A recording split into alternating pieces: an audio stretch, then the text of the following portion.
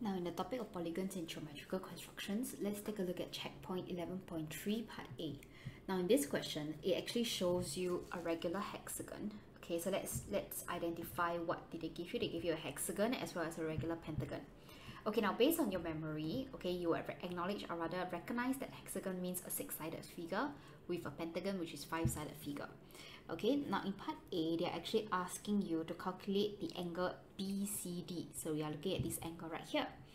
Okay, so upon knowing that this ABCDEF is actually a hexagon, we are looking at a 6-sided figure. So let's take a look at part A. Now, with the formula of n minus 2 multiplied by 180 degrees, we are looking for the sum of interior angles, okay, of a regular polygon. Okay, or just a polygon itself is fine. Okay, so since your n, which is the number of sides, is 6, we are looking at 6 minus 2 multiplied by 180 degrees. This gives you a total of 720, of which to find one side, okay, one angle, in fact, one angle. So one angle, we are looking at 720 divided by the number of sides, which is 6, to give you a total of 120. Okay, now once done, let's take a look at part B. Now FAY, okay, so FAY is a little bit unique. I'm cutting it through this way.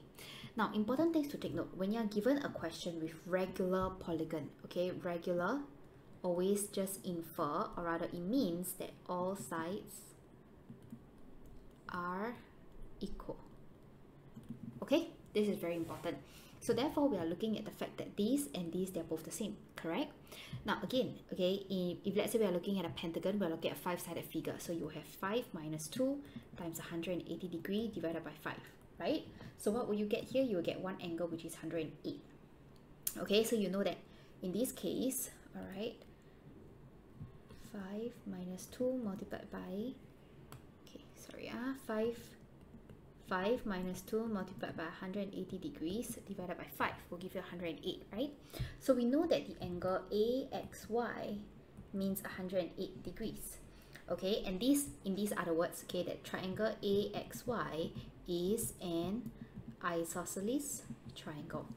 Okay, so therefore the angle XAY would be 180 minus 108 divided by 2. Why? Because number one, base angles of an isosceles triangle as well as angle sum. Okay, so you have angle sum of triangle. So this gives you the angle of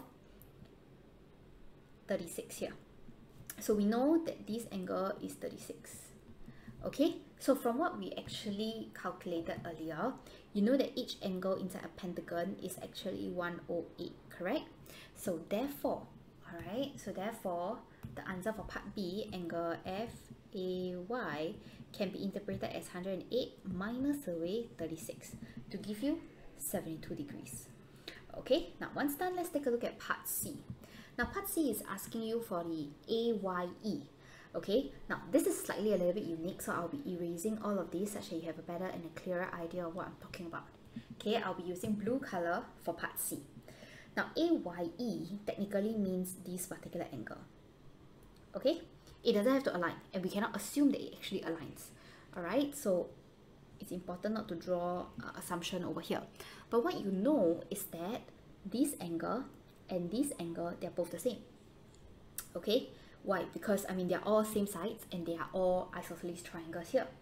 Okay, so therefore what you can interpret right here is the fact that, right, these two angles, okay, these two angles here are one, okay, let me draw and make sure it's a bit clearer for you to understand. So let me draw a straight line. So these two angles, okay, they are both 36 degrees respectively.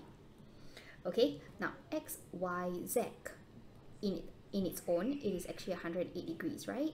So therefore, if I'm looking at AYF, okay, I'm looking at the angle 108 minus away 2 times of 36. Then what would I get? I will get another 36 over here.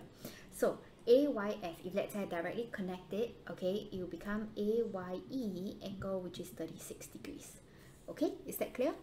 Now then let's look at part D. Okay, part D is actually asking for AD, so you have A, D, E, F. So if I were to draw a line, this is what you're looking at. Okay, now in this question, they're asking you what is the geometrical name. So you are looking at a four-sided figure, okay, which means it is either a quadrilateral, correct? But for this, what can you tell? It is very obvious that these two lines, they are parallel because AD is actually a diagonal inside this regular polygon. So therefore, the correct answer, a more appropriate answer would be trapezium. Okay, so they're asking you to give reasons, right? Because AD is parallel to EF as AD is a diagonal, okay, of a regular polygon. Okay, so this will be your final answer. So down here, you can also either proving it by this method, okay, or some students, you might find it a little bit still confusing. So what will I do is I will apply this knowledge. Remember alternate angles?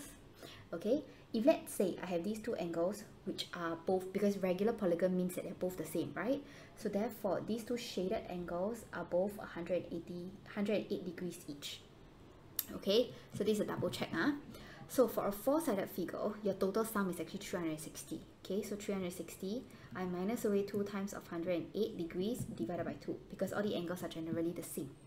Okay, so what will I get? I will actually be able to get 360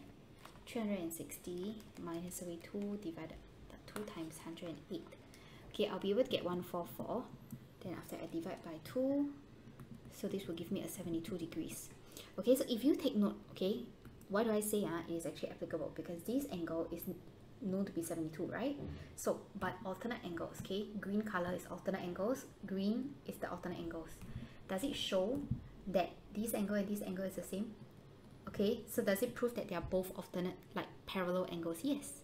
Okay, because why? Why do you know that this green color 72 is the same? Because 180 minus away 108 will also give you 72. So since these two angles, okay, angle ADE is the same as DEX, for example. Okay, so let this side be X. Alright, you can say that AD is parallel to FE, but this is the longer way.